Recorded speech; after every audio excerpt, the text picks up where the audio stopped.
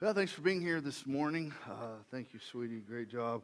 After that, whatever I do will be a thorough disappointment for you.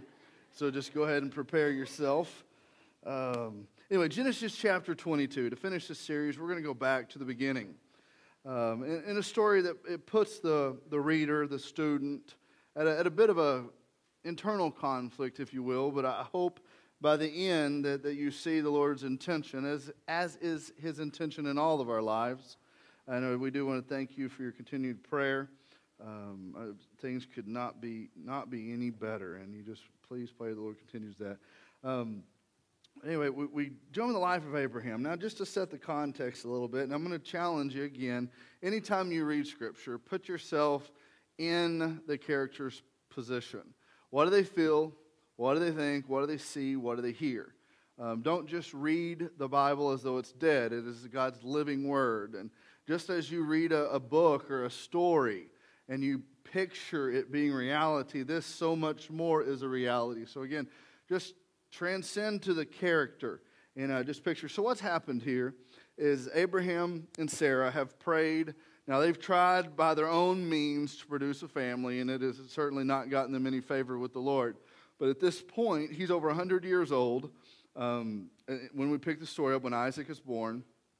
And so I need you to see from the beginning that Isaac is kind of the symbol of God's favor, the symbol of God's miracle in Abraham's life. So you really got to, before you dive into this, jump into Genesis 22, you got to put together that Abraham and Sarah have prayed for Isaac for as long as they can remember. They're old. They should not have had this child. And by God's miracle, His divine intervention, they did. And you can only imagine. You remember before your children how you prayed the Lord would bless you. And I guarantee you, anybody in here over 100 with a kid, a child that's young? No. Okay, so this is an exception. We were young, and we prayed for our children. We prayed that they would be healthy. And man, we didn't pray. The Lord was showing His favor. It didn't take long. Anyway, so you had children, and man, when little Aiden showed up, I remember being in that hospital, and I remember holding him, and I remember thinking, oh my goodness gracious, Lord, you could not have been better to me. This is life is good, but this is better. Right, and every time I've looked at him as he's grown, every time I've visited, watched him just do his thing, it brings so much joy, and the same with the other 14 that we have.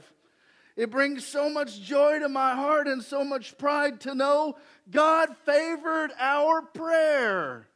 How much more with Abraham and Sarah, having prayed most of their life and then being blessed in such a miraculous fashion. So before we jump in here, need to understand Abraham and Isaac had a very special relationship. One where, and you'll see the depth and the spiritual maturity of it as we go through the story. But Isaac was special. As special as you could ever imagine a child being. I mean, he represented God's favor and God's miracle upon their lives. So if you're in Genesis 22, I know you just sat back down, but folks, moving's good for you. If you'd stand back up, and I'm going to read just a few verses here, and then we're going to jump in. After these things, it said God tested Abraham. Now you need to notice right up front, God did not hide His intention nor His process in this account. It said God tested Abraham. So don't be confused of whether or not God was testing him. He told you He was, okay? Here I am, he answered. Take your son, he said, this son that you have prayed for so long, your only son Isaac, the one that you love so. Go to the land of Moriah and offer him there as a burnt offering on one of the mountains I will tell you about when you get there. So Abraham got up early, he saddled his donkey and took with him his 2 young men and his son Isaac. He split wood for burnt offering and set out to go to the place God had told him about. And on the 3rd day, Abraham looked up and he saw the place in the distance. And Abraham said to his young men, "Men, you stay here with the donkey. The boy and I will go over there to worship. Then we'll come back to you. You notice it was the plural pronoun there? We will, plural, come back to you. Abraham took the wood for the burnt offering and laid it on his son Isaac so that he could carry it. In his hand he took the fire and he took the knife, and the two of them walked on together. Then Isaac spoke to his father, Abraham, and said, Hey, Dad, yeah, what do you need, son? There's fire and there's wood, but where's the lamb for the burnt offering? Abraham answered, Oh, son, God will provide the lamb for the burnt offering, my son. And the two of them kept walking. When they arrived at the place that God had told them about, Abraham built the altar there and arranged the wood. He bound his son Isaac and placed him on the altar on top of the wood. Then Abraham reached out and took the knife to slaughter his son. The angel of the Lord called to him from heaven and said, Abraham! Abraham! Here I am, he said. Do not lay a hand on the boy or do anything to him. For now I know that you fear God, since you have not withheld your only son from me. Abraham looked up and he saw a ram caught in a thicket by its thorns. So Abraham went and took the ram and offered it as a burnt offering in place of his son. Abraham named that place, The Lord Will Provide. So today it is said, it will be provided on the Lord's mountain. Then the angel of the Lord called Abraham a second time from heaven and said, By myself I have sworn, this is the Lord's declaration. Because you have done this thing and have not withheld your only son, I will indeed bless you. Lord, we love you, and we thank you for your word that serves as a lamp unto our feet and a light unto our path. Lord, you've told us to hide its words in our heart that we might not sin against you. Lord, I pray that after today, we as your people are more equipped to live fearlessly, to understand that there is no reason to be afraid of a trial. Lord, may you comfort and give your people, give us strength, and we'll give you the glory and the honor. Amen. You can be seated, friend. Well, this morning I want to talk about fearless through the difficult situations in life. You know, not a one of us are going to escape them. Abraham, I mean, wow, what a man of God, what a man of faith, even though he did some really dumb stuff, just like we all do. Certainly a man when you're sitting back and saying, you know, because here's the deal with Christianity. We say living fearless, and there's one thing we fear more than anything is losing something. All right, and in this fear, you know, we play God to a capacity, but we cannot worship, we cannot put him in the place he's supposed to be in as long as there's fear. And in an effort to understand how to live fearlessly, look, you got to understand the story. The Lord didn't come to take anything away from you. He didn't come to harm you. I mean, the first thing I've heard some people say before is, well, Abraham must have really messed up because this is the Lord punishing him. That's not what it said at all. It didn't say Abraham had misbehaved, so the Lord was going to beat him up a little bit, going to hurt. No, that's not what it said. Folks, do not interpret a trial as a punishment. A trial is designed by its nature. And so here's through the trial. You got every reason to be fearless, absolutely fearless through whatever rests on the horizon because of these things. So let's go back to what Abraham knew. What Abraham knew is the Lord came to him, and it was obviously as apparent to Abraham as it is to you and I today, because it's described, Abraham, I'm going to test you. And this is how I'm going to test you. Now, you're taught to think that God is up there and he's looking to hurt you or discipline you or take something from you. Friend, he cannot take anything from you he did not give you. Does that make sense? So the first place, the easiest way to get to being fearless is to value God more than you value other things. Because your biggest fear in life is that you're going to lose something, right? Yeah, it is. Dadgum, I'm afraid. I'm not going to lie to you. I'm still figuring this faith thing out. He said, everything I got, I value. Man, I do. I love it. Whether it's my wife, my kids, my stuff. And so I live in a place where I try to also often live in a place where I'm controlling and protecting. And so I live for these things rather than just to trust Him with them. I'm good with Him handling my salvation because I know I can't handle that. But my stuff, I thought I had. I thought I could protect. And there's things I can't protect from.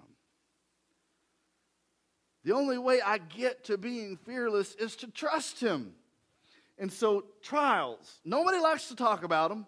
Nobody wants to go through them because you think in the process, look at the story of Abraham and Isaac. You would naturally assume, how could God ever? How could He even ask Abraham to sacrifice his only son?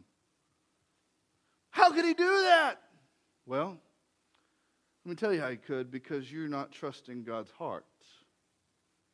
God's going to put you in a place intentionally. Listen now, this is just how much He loves you.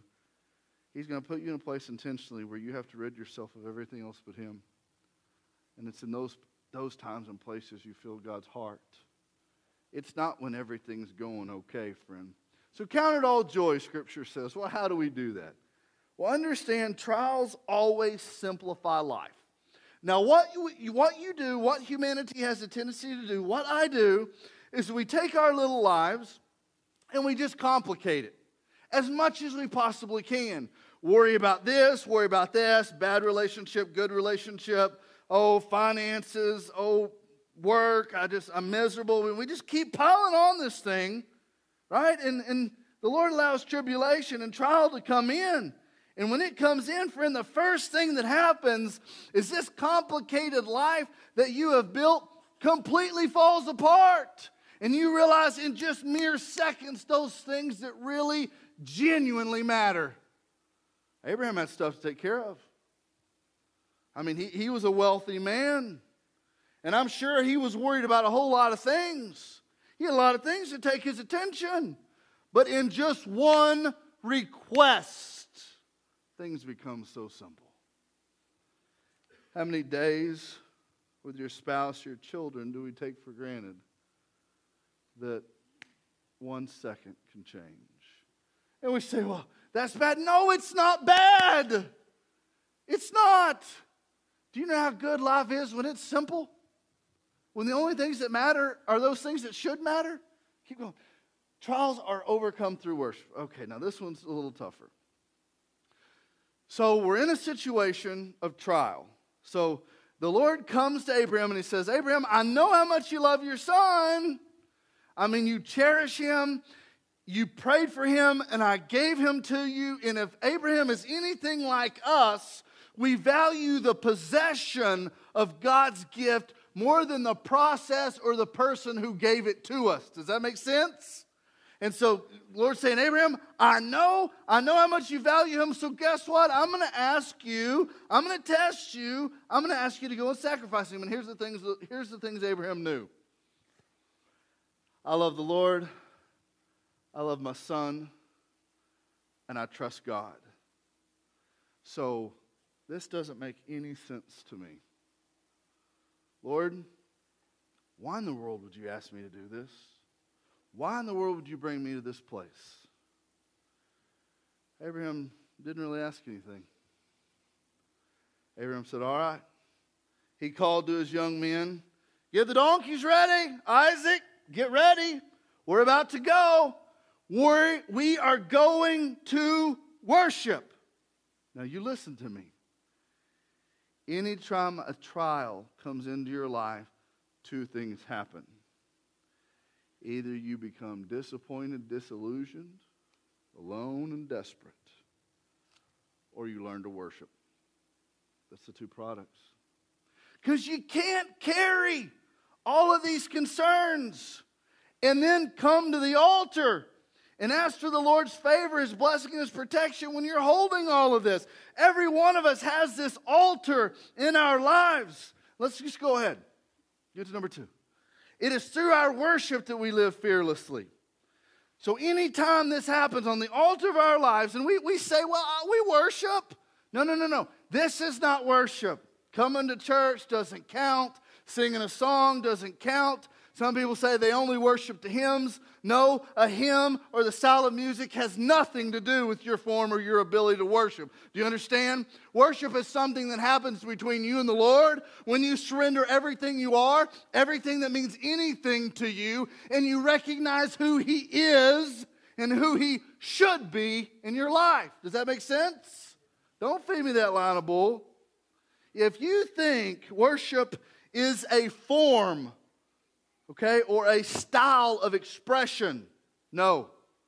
Worship is when you feel the most powerful presence that has ever been, and that's the presence of the Almighty, the Holy Spirit in your life. Well, preacher, I worship when I come to church, then you've never worshiped. No. This is an expression of having worshiped. Friend, when the trials happen, coming to church doesn't help me. I'm sorry. Me leaving everything and getting all alone is the only place I find rest. Getting alone and just getting before the Lord and saying, Lord, I don't understand. I ain't got a clue. I don't like it. They don't make sense to me. But you know what? I can't ask. You don't owe me an explanation. Now listen. Most of your issues with the Lord is that He's never told you why. Well, you need to understand and recognize He is God and He does not owe you an explanation. He does not exist for your permission. Do you understand that? Well, that's not the God I serve. Well, then you're going to split hell wide open. I'm not being mean, friend, but you cannot change who God is. You can't turn Him into something you can manipulate and control. So here's Abraham. Abraham has been given the most difficult task a parent could ever be given, and Abraham just says, okay, guys, we're going to worship. Now, the interesting part of the story is that Isaac had been with his father before.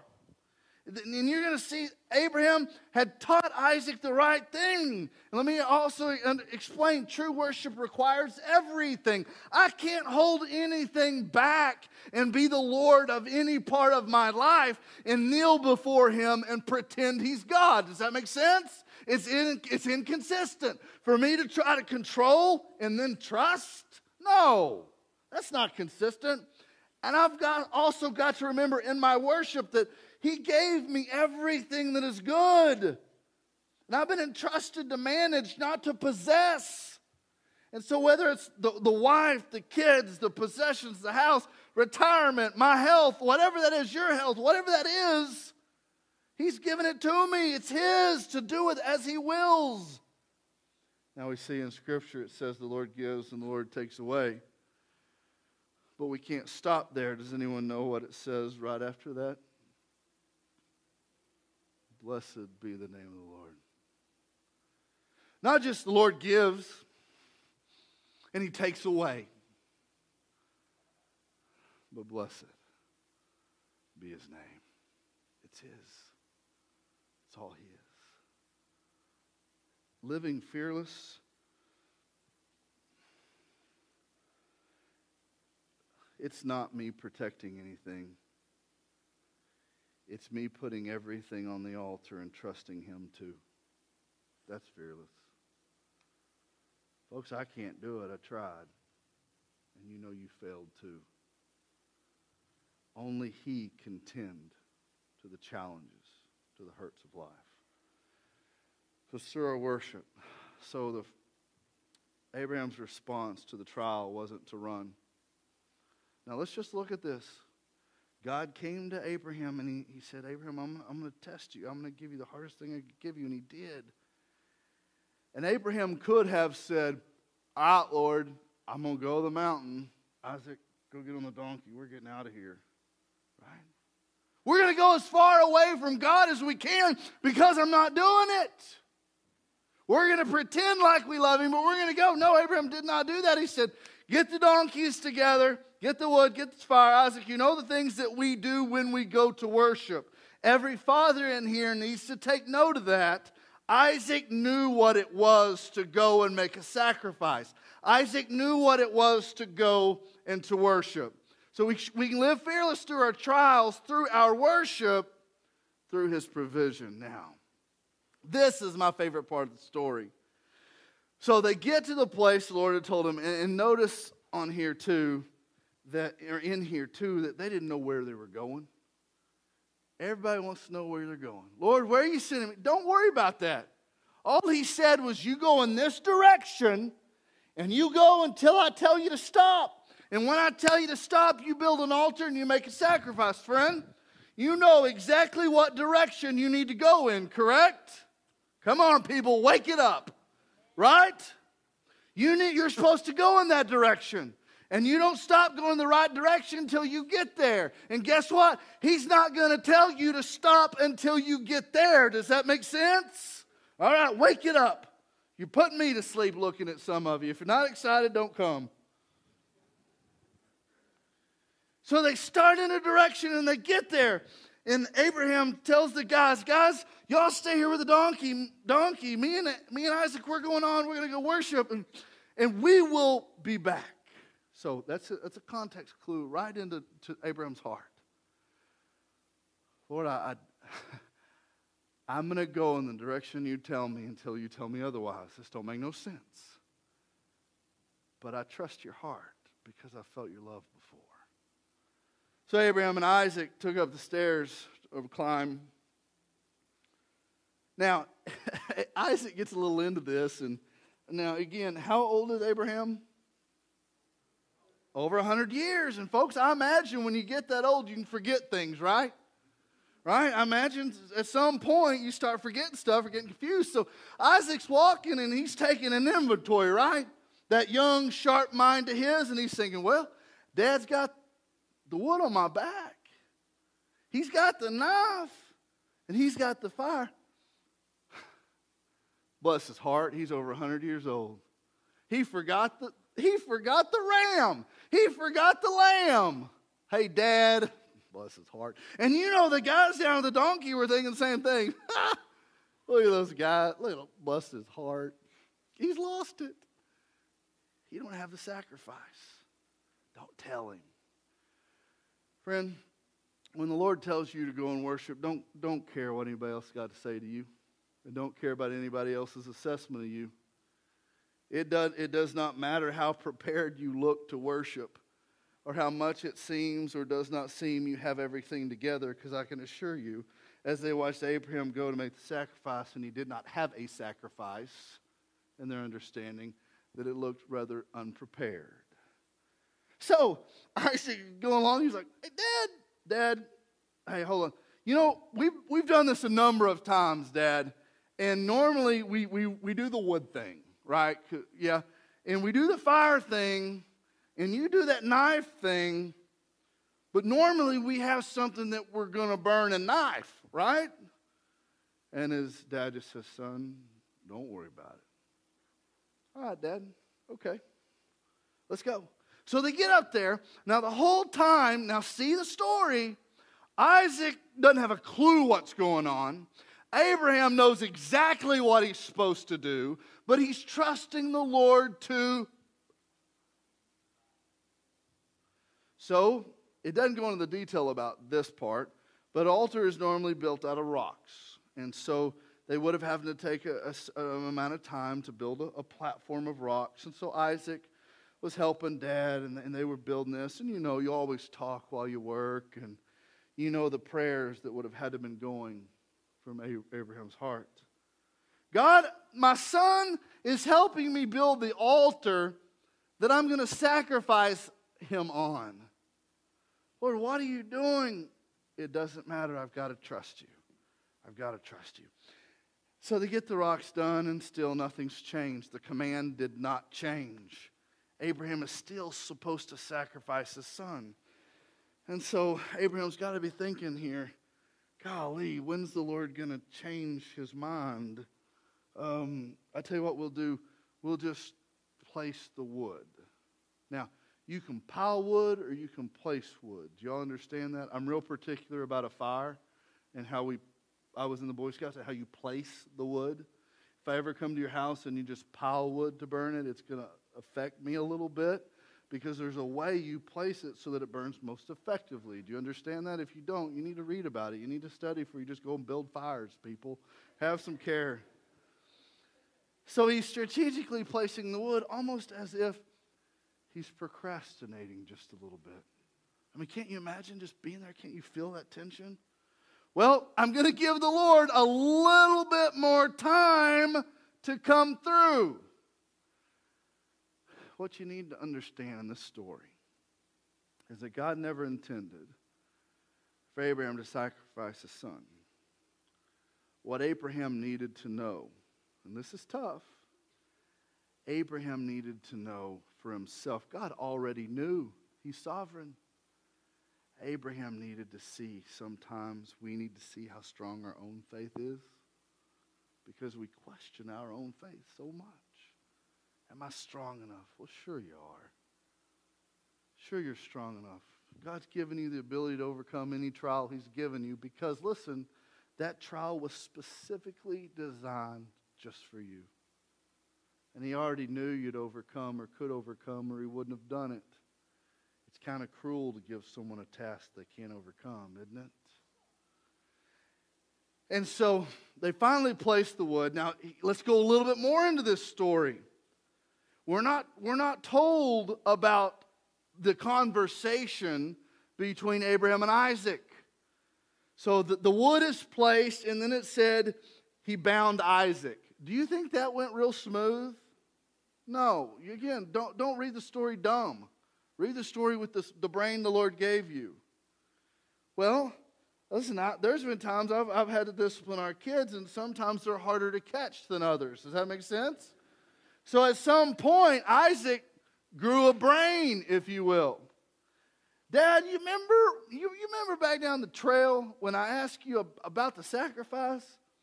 We built the altar, and you got that wood. I mean, you were really particular about that wood.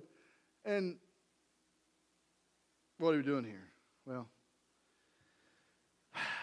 he never fought him. Or it would have been a detail of the story that was inevitable.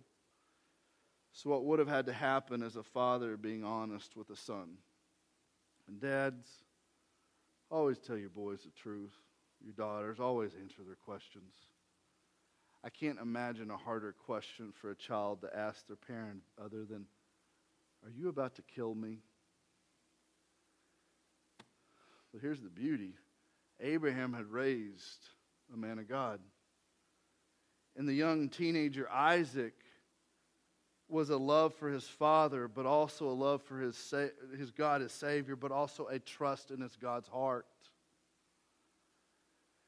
And so Abraham would have had to explain, son, I want you to know that you are a blessing to me. Your mother and I prayed for you for decades. And when you came into this world, my life changed. Every time I look at you, I'm reminded of how much I love your mother, of the times, the trials that we've been through. Every time I look at you, I'm reminded how much I love you. Every time I look at you, son, I'm reminded of how good God is. And that hasn't changed now either. So, son, this is what the Lord has told us to do. And so we're going to trust him. All right, Dad. So all we pick up is this: Isaac was bound and he set him on the altar. You know, it never goes into some emotional display from Abraham. And we read in Scripture about emotion, a lot of accounts. Abraham never doubted it, and he didn't question it. It says he grabbed the knife. Now, the Lord could have stopped this at any point. They could have been up the trail before Isaac asked the question. If you ask me, when should the Lord have intervened? It was when the little boy said, hey, Dad, what are we killing today? Because I wouldn't have wanted to lie. That would have been the time. And Abraham didn't lie. He said the Lord will provide, and he did. But hindsight, that would have been the time. I mean, if I was writing this thing, that's how I would have written it. But he didn't. He waited until Abraham raised that knife to finish. Everything else had been done. Why? Because that was the moment. That was the proof. You see, because of a lot of us pretend, listen, a lot of us pretend like we're going to be faithful, don't we? We start up the trail. Oh, God, forgive me. I'm going to be better. And we start up the trail, and somewhere we just quit. We build the altar, and then somewhere we go back to who we always were. We place the wood, just drawing out pushing as far away as we can that trial. The trial was not overcome until the knife was raised. Because listen, Abraham did not need provision until the knife was raised. Isaac didn't need protection until the knife was raised. Friend, what did this trial teach Abraham? It taught Abraham that God would never. Because when the angel didn't say, okay, time out, you were for real, so never mind. No. It doesn't. It said, Abraham, you put the knife down and don't you touch the boy. Back away. Abraham, you know it, as a father, he had spent so many days worrying about his son, his only son, the son that he prayed for decades. Listen, catch it. And in that instance, Abraham saw that son is not protected by his father. That son is protected by his father. Oh. And then so all these days that Abraham had to worry, all that was gone. The trial to purify Abraham was that he would love the Lord first and foremost and trust the Lord with everything else that mattered. You don't have to fear through the trial. Friend, you don't have to fear. Through worship you can overcome. But what I'm telling you is Abraham went to worship. He went to worship no matter how uncomfortable that was. He went and he built the altar to worship. He took his son to worship. They did what the Lord commanded to do. And the Lord provided. See, you look for provisions when you're headed up the trail. You want things to be so comfortable. You want them to be so easy and so convenient. You want to get up there and the altar already be made. No. Every one of us have an altar that represents our life. I can't build it for you, and you can't build it for me. I can't put anything on it for you, and you can't put anything on it for me. But on this, I must place worry and fear. Friend, you know you can't fear and trust God at the same time. I've got to allow Him to put me through these trials. Abraham could have ran. He could have took off. And, we don't know what would happen, but I guarantee the Lord's favor would not have followed Abraham. So here's Isaac. Now, look at the story. Look at the lesson for Isaac. I am crucified with Christ, therefore I no longer live, but it is Christ who lives within me. Isn't that what Scripture says about us, saints? So Isaac knew, man, I laid down here. I laid down to give my life. Listen, the wages of sin is, but the gift of God is through, yes. The story of Isaac is also the story of the gospel. Isaac, just like every one of us, should have died for our sins. And here's the story. If Abraham would have killed Isaac, friends, we're all going to die for the consequences of sin. And Isaac was a sacrifice for sin. But then the ram, stepped in. And Isaac realized, the Lord won't let me die. For my sins, He provides the sacrifice. Oh, see, you first read this story, you're like, oh, how cruel. No. There was no part of this story that was meant to be cruel. There's no part of the story that was not designed to show Abraham who he was, Isaac who he was, and both of them who God is. Last, you get to the blessing. Friend, now most of us do not live with power because we've never worshiped. The Holy Spirit's presence is not in our lives. We've never stopped and recognized who He is. But not many of us live blessed either. And friend, you got to get through the trial to get to the blessing. You can't bail on the hardship. Does that make sense? The first time things get hard for church folks or Christian folks, man, we squirm and we squall. I did it. I do it. I get it. But here's what I got to say. I'm fearless because the one I serve provides the sacrifice. I'm fearless because the one I serve watches over my children when I can't. I'm fearless because I don't have anything to lose. Neither height nor depth. Right? Can separate me from His love. Fearless is not a head place. It's a heart place. So when I say, Lord, I've laid down my life on the altar, I don't want anything but You.